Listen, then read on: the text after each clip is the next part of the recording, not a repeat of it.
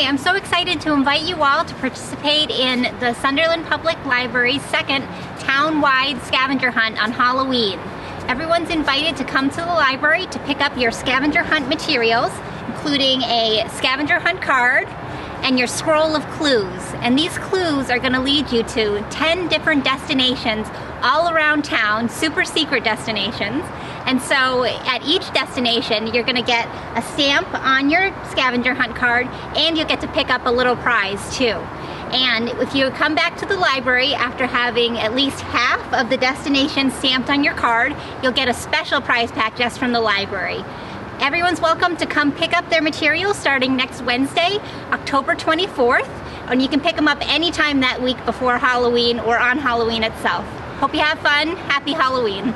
Oh, last year it was so much fun. We had a great time. We had over 80 families participate in this great event, and it's a great way for everyone to get to know their town a little bit better.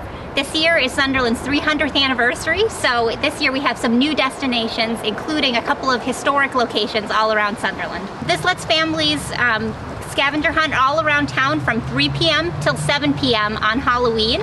And it's a great way for you to get out a little bit in the afternoon earlier if you'd like to, and to do a little bit of trick-or-treating yourself.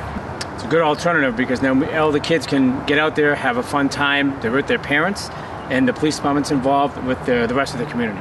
And we're telling the kids to go out after sunset. So we want to make sure that they're safe, wearing some reflective clothing, being out with their family. And like last year, my officers will be out passing out glow sticks like we did. So we can't wait to see everybody, and we want to make sure that they cross the road safely and follow all the pedestrian laws as well. The scavenger hunt is going to run on Wednesday, October 31st from 3 p.m. until 7 p.m.